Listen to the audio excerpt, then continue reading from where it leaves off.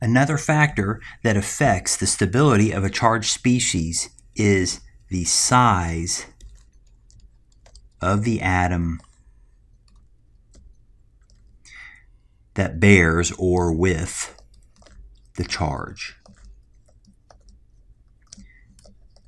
Like our electronegativity trend, in terms of the electronegativity of the atom that bears the charge, size of the atom is also a periodic table trend. So we're going to, instead of looking across the periodic table, we're going to look vertically on the periodic table, and we're going to go down from fluorine to chlorine, bromine, and iodine. So let's write out these four acids: HF, HCl, HBr, HI, and all these could react with water as a weak base. And I'm just going to write dittos here so we can write these a little faster. And this will set up an equilibrium between this acid HF and the base water.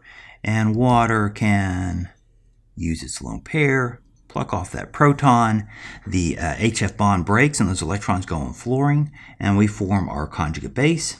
I'm not going to show all those lone pairs. And we'll get fluoride plus H3O+. Let's do this for the rest of these. With HCl, we form chloride plus water.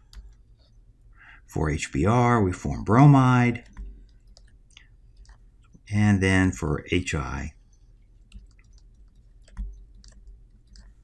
we get iodide. So these acids, as it turns out, have different acidities, and we can see that with their pKa. So HF has a pKa of around 3. HCl is about -7, and then these don't change so much. HBr depends on where you look, but maybe -9 and -10. But there is a trend of weaker and stronger. So why do we see this trend? We see this trend because the size of the atom that bears the charge is changing. So again, to look at neutral molecules like HF, HCl, HBr, and HI, it's very hard to look at them and just say, oh, I know it's going to be more acidic. It's much more illustrated if you find the charged species like fluoride, chloride, bromide, and iodide, and then analyze those, because these are the species that kind of bear this burden of having some kind of formal charge placed upon them. So what this tells us, if HF is a weaker acid, that means fluoride must be the stronger base. Why would that be? Well, fluoride is kind of small relative to these other species. And of course, iodide is large, or at least the largest in this series. So HF has, when it's deprotonated, forms a conjugate base that's a relatively strong base. Why? Because this is a small compact anion, and that negative charge is highly concentrated on that tiny fluoride, and that's unstable.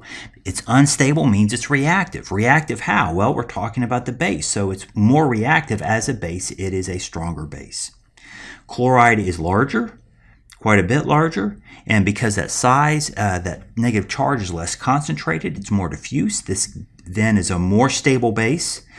Bromide continues the trend. It's even bigger as we move down the periodic table. This is bigger, and then iodide is the biggest of all. Therefore, its charge is the most diffuse. It's the most stable. Again, most stable how? Most stable as a base. So this is the weakest base that we've shown on the page.